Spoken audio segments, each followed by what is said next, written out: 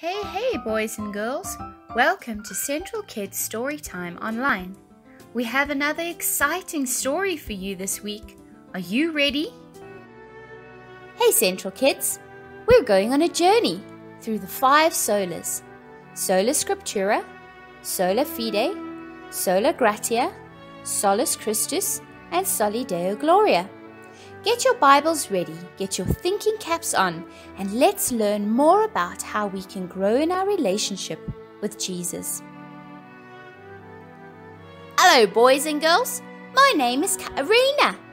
I was named after the wife of the famous reformer Martin Luther. Join me on a journey over the next 5 weeks as we dig a little deeper into the 5 solas. But what are these 5 solas and where do they come from? Well, long ago in the 1500s, there was a German monk named Martin Luther who didn't agree with the false teachings of the church in his day. And in October of the year 1517, he nailed his 95 theses to a church door in Wittenberg. During this time, the church was teaching untruthful things, like the people needing to pay for their sins to be forgiven. Martin Luther and the others began reading the scripture for themselves and saw that the church was teaching the wrong things, especially about salvation.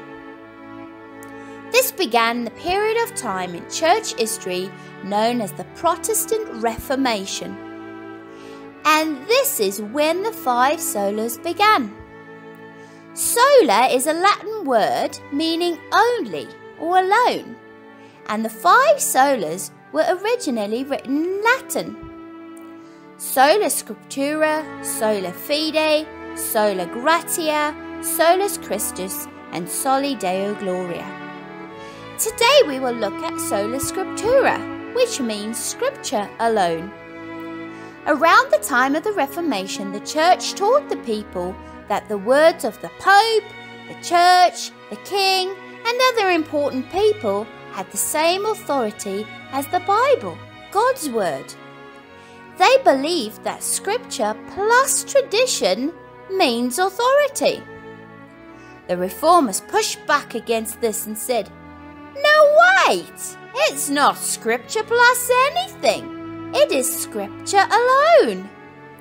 The Bible says all scripture is breathed out by God and profitable for teaching, for reproof, for correction, and for training in righteousness.